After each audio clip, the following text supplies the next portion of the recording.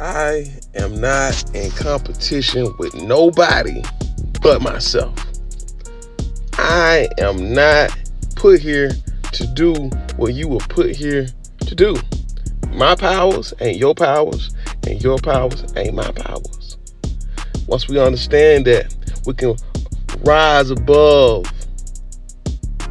the petty stuff, rise above the crabbing, not wanting to see a brother or a sister prosper. And when you can celebrate someone else's victory, someone else's happiness, then you know you are a healed individual. You know your heart holds no malice, and you only want the best for that person. You see them as just simply that, a person in a gift, in a moment, or whatever it may be. You hold no sin of jealousy or hatred for a competition that does not exist. We are not in competition with each other.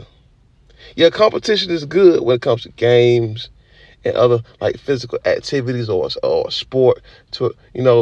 That's good competition. That's good sportsmanship. That's great. But in the game of life, you got to find your own place. You got to find your own avenue. You got to find your own road, because it's a lot of ways to get there. It's a lot of directions you can go to get there. We all don't take that same road.